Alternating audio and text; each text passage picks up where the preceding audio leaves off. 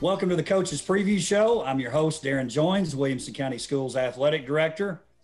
Our special guest here today, Mr. Brian Coleman, head football coach at Summit High School, and Donnie Webb, head coach at Franklin High School, talking about tonight's WCTV Game of the Week, Franklin at Summit. Gentlemen, appreciate you guys taking time out of your busy schedule to be here today.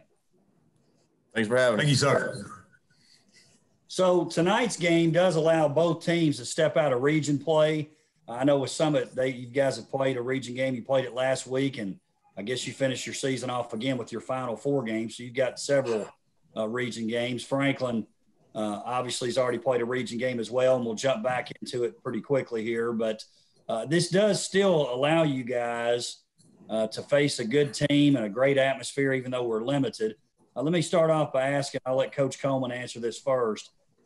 The crowds, obviously they're not as big, but when I've been to games, they still have a presence. Would you agree with that? Oh yeah. I mean, it's not quiet by any means. You know what I mean? I mean, I know there's less people, but I mean, you still get the atmosphere, you still get the feel, you still get the crowd noise, the hooping and hollering. And I think the kids that are there and the fans that are there are having a great time. Coach Webb, I was at your game last week with Ravenwood, and I made the comment to someone that in looking at the crowds you had and the enthusiasm like Coach Coleman was talking about, and this is the same for the other games I've been to as well, there's a lot of schools and a lot of school systems who would take the crowds we have right now during a normal year. Would you agree with that? Oh, without a doubt, it was a really good crowd, especially for the spaced out atmosphere that we're having to provide, and the weather helped as well. You know, the first 2 weeks with all that rain, it was I'm sure without a doubt that even more dampened the spirits, for lack of a better word. How about with the guidelines? I talked to Coach Coleman about this before his game with Independence. They were our WCTV game of the week for week 1. How's that been going, Coach Webb? Do you feel like it's gone pretty smoothly in terms of you guys have a nice rhythm now about how you're handling this 2020 that we're in right now? Yes, sir. We're having to teach and learn along the way as well. We find spots, I'll call it hiccups almost, because you're dealing with, we're still dealing with kids, and we don't have the blessings of when people look at, for example, college. Let's use college sports almost like a utopia where they've also got the baseline of help around them. With the heat coming back this past week, we've noticed, kids being in school, bringing their own water has become a challenge, and so we've had to learn different ways to, now we got to, since we can only provide water fill-up stations, we got to remind them to bring their bottles because they're using them during the school day. So we learned that this week because it wasn't as hot the last 2 weeks when we had them in school. And so it kind of was a little hiccup this week we had to deal with. Coach Coleman, same thing. I totally agree. I mean, we're just learning as we go along the way, how we locker room. I mean, we're splitting up half and half, how it goes in the locker room. We have certain locker room one time and then kind of move one out, one in type things.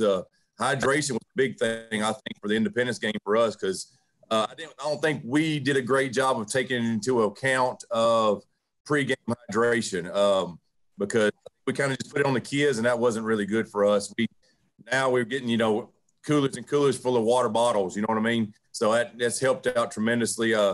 And where we dress, I mean, pregame, we're going in the gym and just hanging out in there. I mean, it's the coolest spot of the whole school, spaced out, things like that. And then we just go to the locker room and dress in groups. I mean, it's just getting to be the norm now. I mean, kids are responding well, and it's our new normal, I think. And John Wiles not out there saying, hey, make sure you don't have your cleats on the floor now. We are around the edges, that's for sure. We're not anywhere on his little paint. I promise you that. Hey, that floor looks good out there. It does. It really does. This past summer, it looks great. Looks great.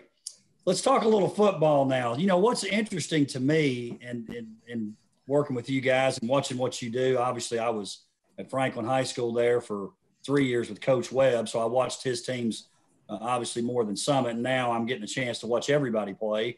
But you guys are so known for running the ball. But then when I look at your teams this year, and I know Coach Coleman, you had a little different situation, obviously, with Columbia, and we'll talk about that here in just a minute.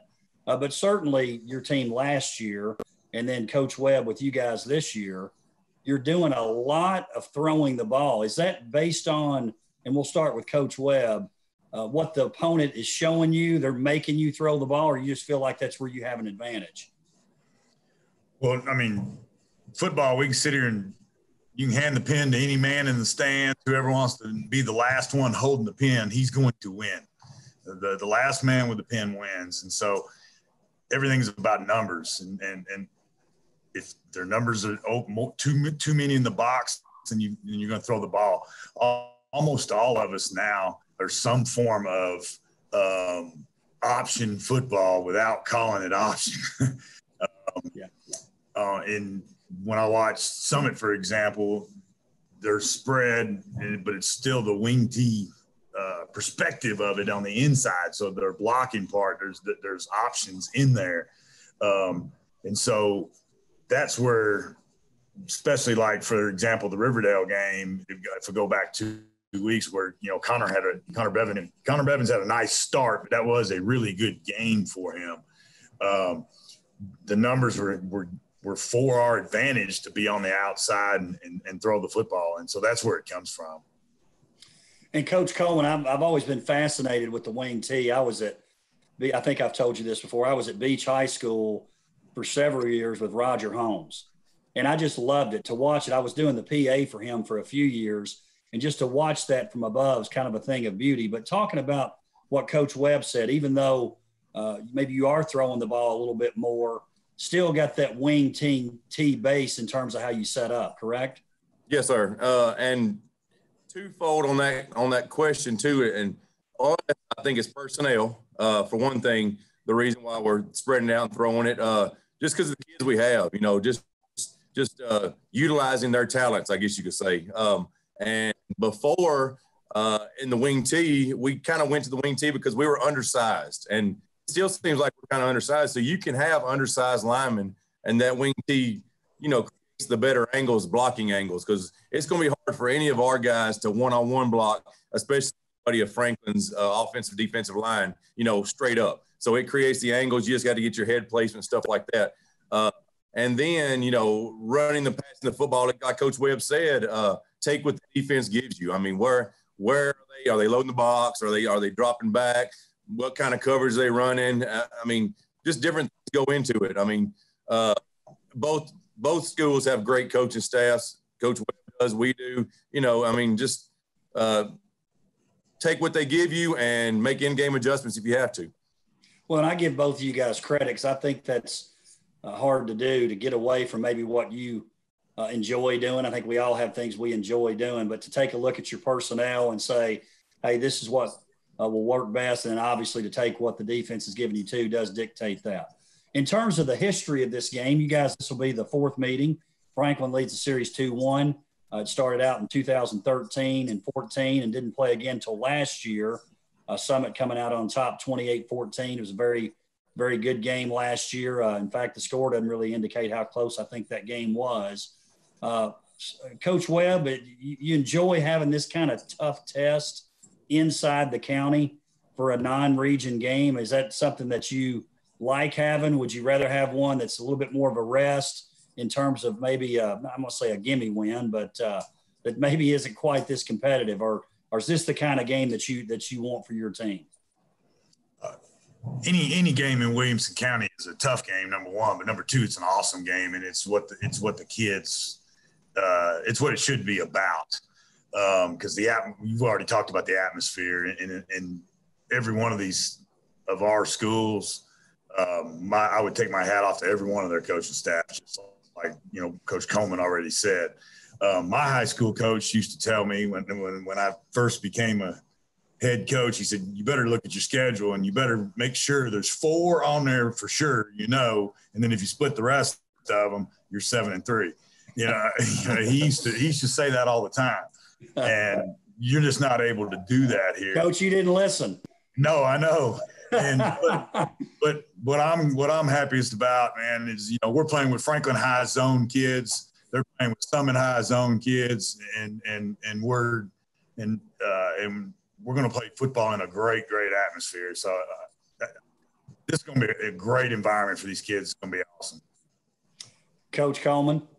It's just a great test for us to play a quality 6A in-county game. I mean, it's just huge for our kids, and we may very well be up to 6A next year. So, if the numbers pan out like that or whatever, who knows how it's going to happen. But it can prepare us to play with the big boys, to play with the 6A football teams, and why not a quality team like Franklin High School. Coach Coleman, obviously you guys and last year making to the state championship game sort of cemented that, but you've really built a nice program there. We've talked about when you took over, the program was a new program. It wasn't a program that had really any kind of tradition, hadn't won a lot. I think had won 4 games before you arrived. Obviously your first year was a tough year, but since that time, going 0-10, 42-21 since that time. And then you take a look at your team. We're assuming this year you'll be a playoff team. This could potentially be the 5th year in a row. Obviously, it culminated last year in getting to the state championship game. But you've done a great job there. And to me, as much as anything, it feels like it's a program now at Summit. Would you agree with that? And that's the word that we used when we got here. We wanted to build a program. I mean, that can carry on from year to year. I mean, if you get things in place, expectations are there, different things that we expect of the kids. It's a program. It's building a program. And our opinion was weight room and physicality and things like that. That was our opinion on how we thought we could build the program. And that's turned out how it has been. And we have some tough kids and some tough kids mentally too. So I really appreciate that. But I think our coaching staff has done a great job, and proud of the kids, proud of the kids before us. And coaches work really, really hard, and it's been fun. And I think, now it's just to keep the program going. I mean, you got that part now. I said earlier in the year, now you're going to start getting everybody's best game. So that's another thing that you have to worry about that these kids aren't really used to. We used to be the hunter. Now we're the hunted, especially in our region and 5A. Coach Webb, in your 9th year as head coach at Franklin High School, obviously had a stint there before as well as a defensive coordinator, came back as the head coach in 2012. 2016, made it all the way to the quarterfinals with a team that was 10-3. And I think something that maybe is maybe underappreciated or not talked about maybe as much is 6 of the last 8 years you've been in the playoffs, which is very tough to do in the league that you're in. Heck, I use Centennial as an example all the time. Last year, they're 3-7. They play a Smyrna team that I think finished 2nd in their league and really had their way with them. So I know that's something that you're proud of. When you play Franklin High School, you're going to get a team that's well coached, plays really good defense, and going to try to take advantage of what they have in terms of what your strengths are as a team. So talk about that 6 out of 8 years being in the playoffs. You've got to be proud of that. First thing you got to do is be proud of the kids because they work so hard. I've said this since I've been at Franklin High, and I'm sure Coach Coleman may be able to – I know I have no doubt he'll say the exact same thing. One thing that's impressive about these kids in our areas here is, sometimes you may get a little frustrated with a practice thing or a habit you're trying to break of some form, but they play hard, and they play hard for each other and for their school, and then obviously, for everyone around them in their community. And that's what allows you to be in that. Now, the bottom line is there's a lot of other districts or regions for football. A lot of the regions that can boast that they got all these people going to the playoffs because we've got 5 every year that it's going to battle for them. And, and then Dixon's going to continue, to work to get better. They're in a struggling place right now, but I don't know of any. Everybody wants to talk about the Rutherford County region. know of anyone that's got, 5 every year that it's going to be a battle for that spot. So yes, I'm proud for our kids, to be able to get there. What we want to do is move up and get out of that 4 spot, because that's where we, have been obviously the last 2 years, and that's what we've been trying to work as a program. And you talked about Rutherford County, and I talk about this all the time. Tate Matthews and I discuss this all the time. When you compare Williamson and Rutherford, and you talk about the total body of work, I know Oakland's had a great team and been really one of the better teams in Middle Tennessee the past several years. But when you're talking about all teams, all classes, I don't think it's close. I mean, you take a look at Fairview right now, ranked number 5 in the state, deservedly so. Summit ranked 2nd in the state, made it all the way to the championship game last year. Ravenwood ranked 3rd in the state in 6A. Brentwood 6th in the state. I mean, you just go down the line. I don't personally think it's close. In fact, go ahead, Coach. Sorry, I didn't mean to. I forget this Zoom. It'll bug you sometimes. No, but the easiest way, real quick, I'll just go and quote.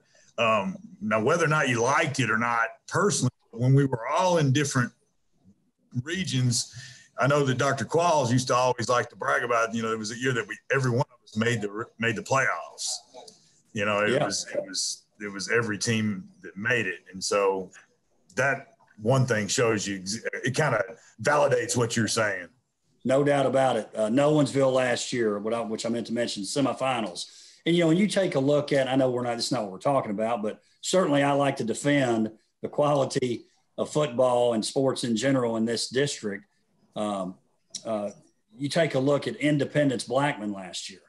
Independence at the time, we were thinking they're going to finish 3rd, 4th, they're going to make the playoffs. And Blackman was arguably the 2nd best team over there. And what does Independence do? They roll in there and win 49-7. So you guys know as well as I do, the quality of football in Williamson County is second to none. Let's talk about this real quick. And I know Coach Coleman mentioned it before about classification. And listen, no holds barred here. I'm going to start here with Coach Coleman. What did you think about the new classifications in terms of going to 4 classes in some of the sports as opposed to 3, and then football staying 6? If you were commissioner, head of TSSAA, Coach Coleman, what would you have liked to have seen? I like rivals. I like playing the same teams in all sports. Does that make sense? I don't know. Maybe, I guess baseball, it's all the same, but football was different for us because we wouldn't have to play Independence and Franklin. So, so we're, in 5A, and then you go to baseball and basketball, the huge rivals are the in-county people. So I like the rivalries. I like playing the same people. Now, if that says that 6 in football, 4 in every other sport, I think that's a good thing. I just like playing the same folks and I mean, competitiveness. I like being competitive and playing the same quality type people. What do you think, Coach Webb? Well, obviously, we're not able to look at budgets for reasons they do things, because that's it's got to be one of the main reasons they stay with 6. Because when you talk to coaches around the state, unless they're the ones that are on the voting board and they're just lying to us and our face and they want to have it less, I would rather have less classes, but be able to keep what Coach Coleman's talking about, playing the same people. So if baseball, basketball, et cetera, were 4, then football would be 4, and it'd all be the same regions. You wouldn't want to hear it, but because I've had this conversation with you before, I think, but you're a little bit different than the last basketball coach I talked to about it. I said, do away with district tournaments and turn them into regions as well. But basketball is such a tournament sport. Those things are big, and I get it, but trying to coordinate the difference between the sport of football compared to the other sports where our tournament dictated, I think is a tough part of when you try to make them all the same size. For me, I thought, and I'm definitely in the minority when it comes to basketball coaches, I wanted less classes. I'm from Kentucky. I like the no class system, and your district tournament meant more. But for Tennessee, I knew we weren't going backwards. What I thought or was hoping we might do is go 5 in football, because I know you guys at the 6A level And I credit Coach Coleman for doing this. Of course, he's got a good team, but still people don't always do this. When people aren't in your league and don't have to play you, it seems like there's more excuses about not playing a game when you don't have to. And I know you guys at Franklin and Brentwood has suffered through this some, and Ravenwood as well. I'm sure Coach Coleman runs into this trying to schedule teams that aren't 5A that are in lower classes as well. All of a sudden, nobody can play. And I feel like you guys really deal with that a lot at the 6A level, that folks, you're having to really comb through the bushes, so to speak, to try to find a game. And we're running into this too now with Metro not playing these games that we have to fill, on short notice. Been kind of tough, and plus then you want to try to get a home game, and the other team doesn't need a home game, and people want to do a neutral site, but a neutral site's not very – Cookville's not a neutral site that some people offered us. So it's even, trying to get games is tough. It's tough. It's very tough. Well, let's talk about that some, because that's one of the questions I was going to ask. So you're trying to get a game for Overton. Coach Webb, you're trying to get a game for McGavock. Where are you guys at on that at this point? Coach Coleman don't have a game in that spot yet? I do not. And we've tried. I mean, I've tried. Now I'm over it. I'm just over it. We're just going to use it as a bye. I mean, we're truthfully beat up a little bit right now physically. So, and then we're going to play a daggone physical football team in Franklin. So I know we're going to be beat up even more next week. So we're going to use it as a bye and make it an advantage. Take advantage of it, I guess you could say. But people might think that we're scared to play. That's not the case. I've tried to feel it, but we're not going to drive all the way to Cookville or somewhere like that and on a school bus and something like that. So we're going to use it as a bye. That's how we're going to do next week. How about you, Coach Webb? The hardest thing is it'll piggyback a lot of what Coach Coleman already said, but the hardest thing was when we started beginning college, ours with McGavock happened to be our homecoming, whatever homecoming is going to look like in COVID 2020. All right, whatever that's going to look like, it was our homecoming game. So we were trying to keep a home game. And then I went to schools, but we called and talked, and they all wanted home games. So the same thing came up. I actually had one school that wanted to meet at a neutral place and have both of us have our homecoming there. And so we went back and forth. Now, JP2 had an away game with a Kentucky school, and Kentucky's not playing unless you're a bordering county. The only way they'll play across the state line. And so JP2 was willing to come to us. So I'll be able to fill that. And what I was about to say at the beginning is the toughest thing, and I know it's for what Coach Coleman's going through too, is that the kids want to play, and they sat at home for so long. And so you kind of feel bad that you're trying like crazy, but there comes a point where it's like, what is the right thing to do for the kids? Get in a bus and drive halfway across the state and to no atmosphere whatsoever, or try your best. And we were just fortunate that they had an away game and it would match up. A lot of challenges in this time that we're living in, for sure. Something I thought, and this is probably the basketball coach in me, I thought, let's say, for example, you guys had a date later on where it was an opening. I thought, why would we see a situation in our county where maybe teams would play each other twice, especially if there's no chance of matching up in the playoffs? What do you think? Is that just a terrible idea, Coach Webb? No, I mean, early on, those conversations were made with all of us. We were all doing text back and forth, and what if we played this? If this county doesn't play, and then it went back and forth more and more that we were able to see, more we're going to play more around us to allow us. But it'd be interesting, that's for sure. Coach Coleman, so we could do borderline number 2 at Summit. Yeah, I've heard that before, but no. We escaped out of there with a win. I'm good. No. We're out. Oh, we're good. We're good. All right, let's talk about, again, tonight's game a little bit more. About last week's game, Summit 35-0 win over Columbia and really dominated from the get-go. And I think Coach Coleman, the thing that's so impressive there, I think a lot of people feel like you guys have a shot of being 1-2 in your region. And if you are, certainly you prove that there's a little bit of difference between number 1 and number 2. Destin Wade last week, 4 rushing touchdowns, 121 yards on 21 carries.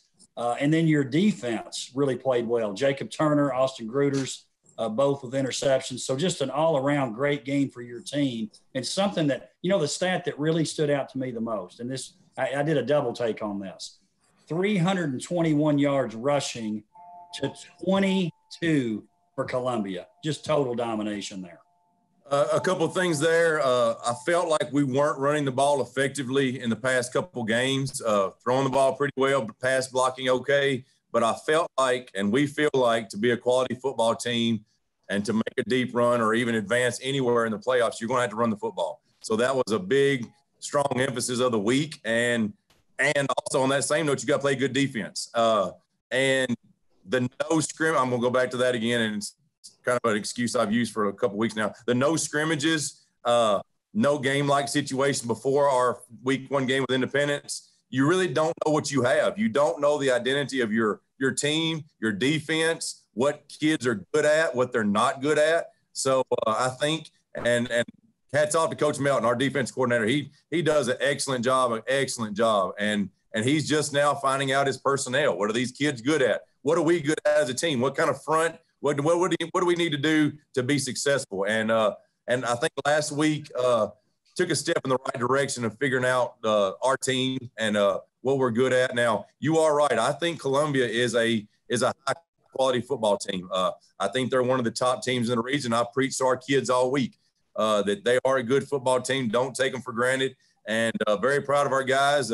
Came out from play 1 and played hard for the 4 quarters and came out to win, and very proud of the guys.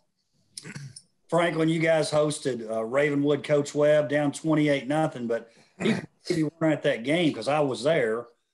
You cut it to 28-14, and then, not to bring up a bad memory, that penalty, 3rd and 17, you got Ravenwood in their own territory.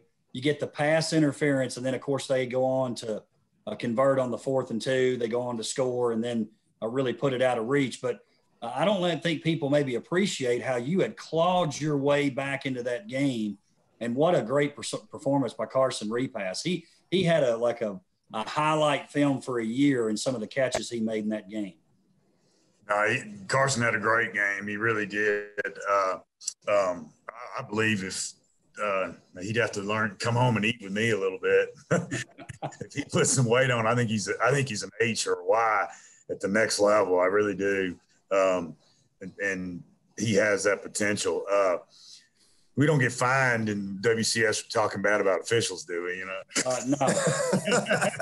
We can always delete it. No, I said tongue in cheek because you're correct. Does the outcome of the game, who won and who lost, change? No, but that was a huge call. It was, like you said, it was 3rd and 17. We're going to be getting the football back. We had some momentum going. We really, I was proud of our kids. We made a couple of adjustments, with the way we were trying to play their RPOs because we weren't playing them at all in the first half, that's for sure. And we were able to slow it down because that's the thing with Ravenwood. They want to jump on you, get on you quick, and then you got to get how are you going to react to what the storm that has hit you. And we fought back, man. We fought back hard. And it was a shame, but that's part of the game. And then obviously, once they got it to, move on down to score, it was pretty much over. But really proud of a lot of kids that stepped up and kept playing well. We've got to be able to get a better start. I hate to say this. I told Coach Crawford, I was talking to him on the phone, I thought I would never say this about a Franklin High team, that we got beat in the kicking game, at Ravenwood. At Riverdale. And I don't know. I think some of that also is when you do have new. I'm going to piggyback off what Coach Coleman said. Without those scrimmages, and you weren't able to see certain things that you can do and what you can't do in the kicking game, it's just as important as the X's and O's of the offense and defense. Well said. All right, gentlemen, we're short on time. This has gone by really quick. I know you guys are wanting to move on and get ready for the game tonight, but I've really enjoyed talking to you guys. Just real quickly, Coach Coleman, if I had to say, hey, what's it going to take tonight? Give me one key. I know there's many keys as a coach. So what's one thing that you're really concerned about that you need to do tonight to be effective against Franklin? Match their physicality. Big offensive line, big defensive line, just physical guys. We're going to have to match that in order to stay in the game for sure.